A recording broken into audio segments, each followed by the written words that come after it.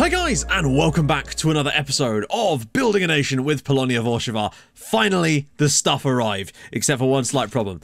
The chain I got, firstly, really small. Secondly, won't fit around my neck, because I got a fat neck, boys. But finally, we can move on from the pimp suit and moved into some new garbs. And you'd be amazed how expensive some of this stuff was, even secondhand on eBay. But I do things from my craft. So it's a brand new season, it's a brand new me, and it's a brand new Wojciech Fijarczyk. You might notice here that he's got a face. I've finally given some players some faces, only to a few of them that I'm sure are like going to have long-term futures with the club.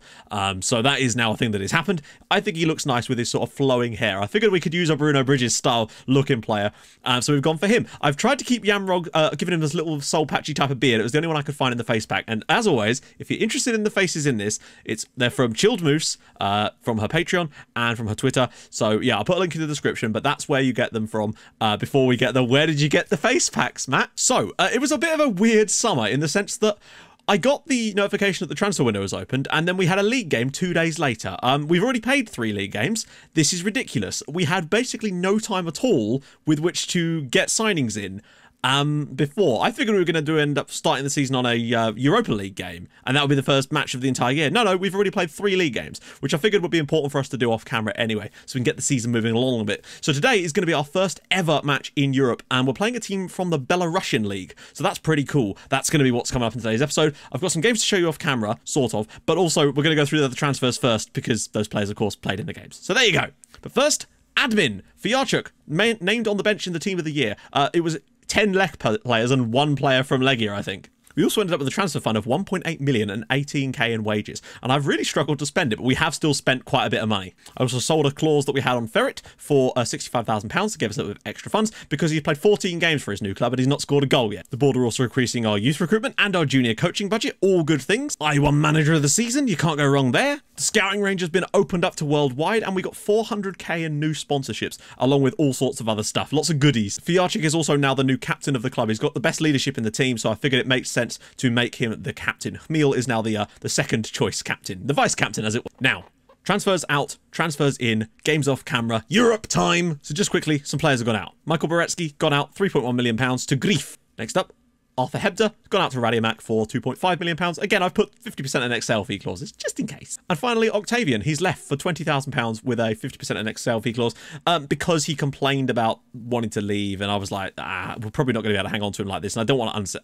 unsettled players, so got 20k for him. Not the end of the world. I think it's fine. Now it's time to move on to the transfers in, and we still have time to make some more, and there's one more I'm looking at, potentially could be a big deal. First, we'll go through the ones we have brought in. First up, free transfer of Jakub Zima. He is a centre-back, so I did want to I'd already brought him in before the end of last season anyway. I'd already kind of had that deal done. 15 tackling, 13 marking, 10 heading. He's only 5'9" though, so he's a very, very short boy. He's a he's a short king, but yeah, he's on a 5-year deal. I brought him in because he was on a free transfer. He's not on huge wages, and it was just a sort of backup to the backups, essentially. Next up is a young goalkeeper, Maciej Turek, coming on a free transfer. Again, he was released by Odro Opole. I don't know why. I think he's actually quite good.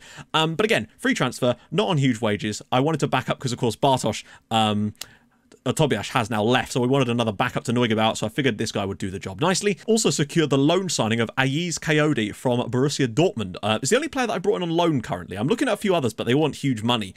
Great teamwork. I think there's a lot to like about this young Nigerian that's come through at Dortmund, and he's going to be with us for the season, so that will boost our back line a little bit, but I am looking at a potential other centre-back. And now on to the slightly bigger transfers. This is Mariusz Pomorski, and you might look at him and be like, yeah, he's pretty all right, and he is. He's the sort of player that I brought in to kind of back up Kokoschka. I did have some interest, but no one ever put a bid in. There was news articles saying that Piast, of all people, were going to put a £1 million bid in for Kokoschka. It just never materialised.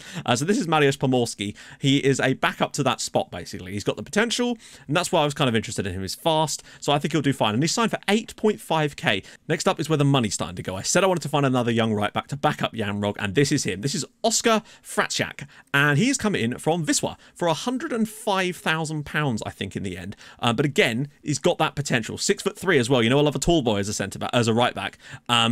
Great jumping reach, decent enough. Okay stats. He's still only 17 years old though. Lots to improve. 10 passing, 9 vision, good work rate. Crossing is 8, which isn't bad. His dribbling is the only real downside there, but for the 100k, I was prepared to pay it. Another one of these players, this is Mariusz Bortnik. He's come in from Gornik. So, you know, again, centre midfielder, but he can play a bit deeper, and that's kind of where I'm more looking at. Good good-ish marking and passing, great tackling, good free kicks as well. He's decent in the air, he's 6 foot tall, got great balance, 17 years old, long way to improve. I think he's coming for 160,000 in total. Next up is yet another of these, although he is a bit more expensive. This is 20-year-old and more old as well. Dariusz Kucharski, who's come in from Łódź. I think they're in the second tier. I'm actually not sure what division they're in. Point is, I saw he was available and I thought, oh, okay, this guy's actually very good for 2 reasons. One, because he can play on that left side, but also he can play through the middle, and he's bloody excellent at both of those things. He's fast, he's got great jumping reach, he's 6'1", he shoots from distance, but does have 10 long shots, so we might get rid of that. He likes to switch ball to the other flank, which is fine because he's got 14 passing and 12 vision. Decent dribbling, all right first touch, good decisions. There's a lot to like about this guy, particularly in the physicals area. He's cost 275k, which I still think is an absolute bargain, to be honest. £625 a week. Now, he did have a release clause, which is why we were able to do that. And next up is a player that isn't Polish. We've signed a non-Pole. It's Nikola Todorov, who's come in from CSKA Sofia for 300 grand. Now, you could see obviously very quickly why I was interested in this guy. 16 passing, only 7 vision, fair enough. 19 teamwork. He's a hard-working man. Good marking, good technique, solid tackling. He's just a solid midfielder. 12 under 21 caps at the age of 18, 5 goals for them. He's on £1,200 a week, so solid wages too. But I think this guy, even for 300 grand, I still think he's going to be a really solid player. And this is him. This is David Hoxha, who's coming from an Albanian side. He's coming from SecondYellowCard. Now, I actually had a bid in for another guy called Ferra. You'll know who Ferra is because he scored 2 long-range bangers against us this season for Arca in both of their wins. And he became available as a result of their relegation. And he was monstrously good. And we managed to agree a deal with Arca of, oh God, what was it? It was like £1 million in total. But I know that Rakov were interested as well. So we got the deal agreed and the contract was all set to go. We'd agreed the contract, everything was good. And we were just waiting and waiting and waiting. And then through my scout report came David Hoxha, an 18-year-old, and he'd already got 4 caps for Albania and a goal. He's a mercenary personality, so he's essentially Frano Fazic, is what we've bought here. But when I saw that he had 4-star current ability, 5-star potential, he's got 17 flair, great acceleration, he's 6 foot tall, decent dribbling, 12 passing, 12 vision, 12 work rate, 12 technique, 15 teamwork. As much as he is a bit of a mercenary, he's got some amazingly good stats for that. I'm really pleased with this kid. Great free kicks again. 6 foot tall. His heading isn't great, but he is actually fairly tall, which should help us. Massively impressed with being able to bring him in. And the fact is, we brought him in for £105,000. And to me, that is an absolute steal. £2 grand a week. He's our highest paid player, but it had to be done. 4-year contract. I think he does have a release clause, but it's like 3 million. 3.7 million, I think, and that's for foreign clubs only. So we'd make an absolute buttload of money on him if we did sell him. 37 times what we bought him for. I think this guy is quality. And I'd already done the deal. And I was like, oh, okay, that's fine. So it doesn't really matter then what happens with the deal for Ferra. Luckily, well, not luckily, I would have liked to bring him in anyway, because I felt like he would have probably been the best attacking midfielder at the club and probably would have played in front of Hoxha. So there is that. But then he eventually joined Rakov for £1.4 million. And I thought to myself, Ferra is only marginally better than Hoxha when I compare the two of them. And we've got him for 100 grand and Rakov have just paid 1.4 million for a guy. So I think we've mugged them off massively there. I think this guy could be really decent for us this year. It hasn't knocked Zuba down the pecking order as such, because obviously, you know, we've got Boknak and we've got Gora still technically, but I feel like he's still going to be getting plenty of game time this year, as is Zuba. So that's actually all the business we've done so far. Looking at some other loans, we've still got plenty of money to go. Let me have a look actually. Yeah, just check. We've got 1.4 million left. Sorry, 1.1 million left, and we've still got another 13 grand in wages to go. I'm just struggling to spend it at the moment because we're not finding the right types of players, but I'm still pretty pleased with the business that we've done. Anyway, off-camera games. Now we've got to show you those too. Okay, so I just got my first ever crash dump on FM19. My first proper crash dump. When I tried to click on this game to load it up to show you, it just crashed. Thank God I actually saved, because I hadn't saved at any point during that transfer window up until just before I started recording. Thank God I did, because sometimes I don't, and I would have just lost the entire bloody window. I feel very fortunate for that. But yeah, that's really weird. Hopefully that doesn't keep happening, because that's the first crash dump I've had all season, and all year, and I don't know why that just happened. Maybe because I was messing with the cache when I was sorting out the player faces? I don't really know. It's a weird one. Anyway, we did win our first game of the season 4-2, despite having a ridiculously rotated team, like crazy rotation. Took the lead early on, Konefal, ball in from him, headed it home. Lovely stuff. We added a second before half-time with Jan Peltz, and then added a third through Mateusz Boschnak. 3-0 up before half-time, it was all good. We'd also missed a penalty in the first half, so it could have been 4-0 at half-time. We were playing brilliantly. As you can see, the lineup was a bit of a weird one. So Zima started, Pomorski started, Jadowski started, Gora had to start, due to the fact that we just played that bloody friendly 2 days before that. Thankfully, Wisla had some similar problems, it would seem. Then as we came out in the second half, they then scored a nice own goal for us to make it 4-0, and we were kind of cruising at that point. But then I was forced to make some substitutions just because of the lack of fitness on some of these players. So on the bench, eventually Zuba came on, as did Lizak, that youngster from our youth intake, and then Robert Tomczyk, another youngster from our youth intake from a couple of seasons ago, all came on. And then things kind of just went a bit wrong from there. We sort of struggled after that, as Moskala was able to score a goal for them before Vukan Savicevic of Red Star Belgrade fame managed to score a penalty for them in the 84th minute. And it could have been more. They had a chance in the 89th as well. But we did eventually get away with a 4-2. Felt a bit disappointed, though, to only win it 4-2 when we could have probably been 5 or 6-0 up in this match. Our chance creation this season has been beautiful. And in the next game, it carried on much like that, except somehow we didn't manage to score a bloody goal. I could not believe that we didn't score in this match. We dominated this game from start to finish. Not in possession, but in terms of chances. 6 half chances, a clear cut. We should have been winning this match comfortably. The chances were there, we just didn't bloody take them, and it was disappointing, but we did at least get a clean sheet. It's just a shame, because we should be beating Gornik. But then thankfully we returned to winning ways with a back-to-back clean sheet and a 2-0 win over newly promoted, I think, GKS Katowice. This was a good game for us, but again, we missed a penalty. Ługowecki this time had to play because of an injury to Gorka, and we missed a penalty again. So 2 penalties this season already, and we've missed both of them. It's not great, is it? Because, well, we don't really have a penalty taker still. No one has great penalties in this team. That's one of the things I've been looking out for, but just no one's come up that has that. We took the lead early on, though, through Przemysław Jamrog. The ball was headed down to him from a corner by Konefal, and there he was to put it home for us. We then added another one in the 83rd minute. The ball was rolled into Dariusz Zuba, and he smashed it home for 2-0. It was really good times to see that. 2-0 win. Great performance again. The chances being created were obscene. 31 shots in this game, but we couldn't hit the target enough, which was a bit disappointing. But again, still a phenomenal performance. But we just need to be a bit better at scoring some goals in these games when it really does call for it, you know? But that still gets us off to a relatively pleasing start to the league. We got 7 points from our first 3 matches. We're third in the league. Lech actually lost their first 2 matches and conceded a buttload of goals while doing it.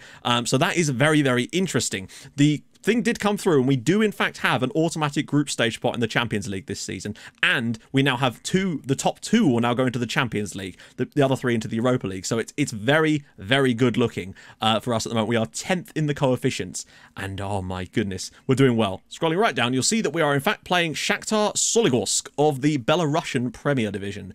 They beat a team from Bulgaria in order to go through to this round, so it's going to be a tough one, I think, although it's really, really hard to tell of the quality at this point. We have no team news for them whatsoever. They are the favourites, weirdly.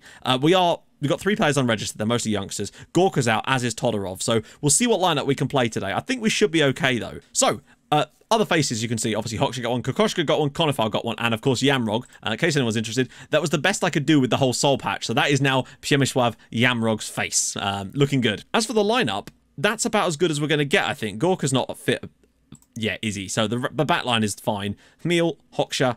Yeah, it's going to have to be Hoxha, really, isn't it? He's just the best. Zaborowski, Fiarczyk, Zawrzykrai, Ługowecki. That's fine. Let's do the bench, because we can't put Prachikat or Gurgandidze in the team. Yeah, I'm actually tempted to go for that. I'm going to start off with Ais Coyote today instead of Kaslik. Makes more sense for me. So we'll go Kaslik, Zima, Zuba. Ooh, lovely. Kaslik, Zima, Zuba, Bochnak, Pomorski, Sauczek, and Michel Gora. Sorry, Mateusz Gora.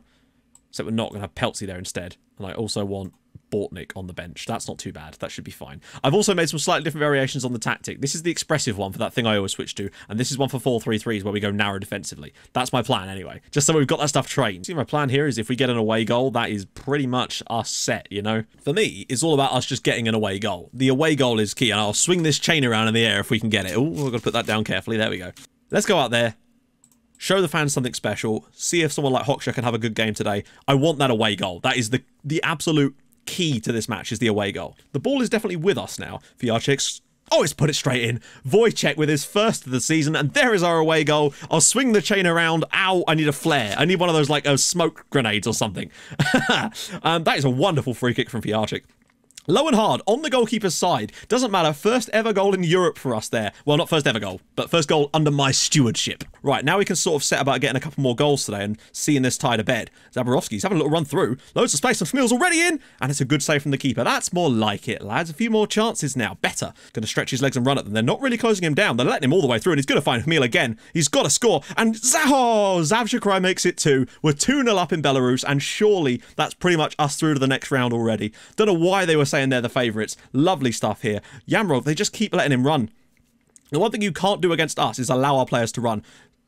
Meal, I mean, he's trying to shoot here, I think. It was Zavchikrai. That is a stunning effort. First ever goal in Europe for Sebastian Zavchikrai, and it's 27 minutes into this first campaign. Lovely. Meal does well. Oh, no, he doesn't. No, he does not. Loads of space in behind. This is a straight foot race, and Kosh goes in. Saved by Neugebauer. Right, let's have it. It'd be nice if we can grab a goal or two, just so I can maybe bring on a couple of players, get Zuber on for some football too, because he's going to complain otherwise. Camille, having a little run behind. He's already through 1 or 2 players, and he's already lost it. It's not the best first touch. If they were to get a goal back, there might still be something in this game for him. We've got to be careful. Oh, God. No, no! They've got one! Anton Mikulski has got a goal back here for Shakhtar. That is the really bad thing to have happen there. We've not started the second half at all well. Literally, they've scored straight from the kickoff, and now it's 2-1. We were hoping to be 3-0. Yamrog, still, it's an excellent finish from him, but that is unacceptable. We're in such a good position in this game. Do not muck it up. Fijarczyk again. Oh, he's got another one. 2 free kicks in 1 game for Wojciech Fijarczyk. He's already grabbed a pair of goals in his first European game this season. He struggled a little bit in the league, but not tonight. He's just been stepping up and pinging them in. God, it's great to have him in the team. It really does buff his little striker numbers up quite a bit this season. There you go, 3-1. Zaborowski could probably pick out Camille. Oh, and he's missed again in our first European game, and it gives us a good chance back at home. Unless Camille's got one last sting in the tail. No, he doesn't, and that will surely finish it off at 3-1 to Polonia. That's not bad. Wow, look at the red cards being thrown about in these games. Good lord. 3-1 win for Polonia Warszawa. I don't know if we'll get to the group stages or anything like this, but some wins here will give us some money and some coefficient points, which will just help Poland out a little bit, you know? So, there we have it. Our first win in Europe. We've obviously got the second leg, but I feel like we should be able to breeze through that. So, next episode, since I want to do a bit more European stuff, it's going to be a double live com of the first and second leg of who... I mean, I know I'm being a bit presumptuous, but I feel like we'll probably get through. If we don't, then obviously it will change. But it's going to be first and second, both the legs of the next round of the Europa League qualifiers. So with the other games just off camera in between there. We'll obviously get some league games in here as well, but we're just trying to concentrate on the Europa League because it's new, it's fun and it's new. So hopefully we'll get through, and hopefully we'll get someone that's relatively beatable so we can at least get one more round. That would be the idea. They want us to just be competitive, and I think we're going to be able to do that. So if you've enjoyed this episode and you're looking forward to the new season, and also player rumors and nicknames for the new guys, do let me know. Drop those in the comments, drop them in the Discord, drop all of those things. This is really hurting my neck. So yeah, if you've enjoyed this and you're looking forward to the new season, drop a like on the video. That'd be spectacular. And if you're new to the channel, hit that subscribe button for more videos like this. Can't promise we'll always be a team of Belarusian farmers, but maybe sometimes we will. And I will join you guys in the next episode for some more Europa League goodies. Thank you so much for watching. Bye-bye.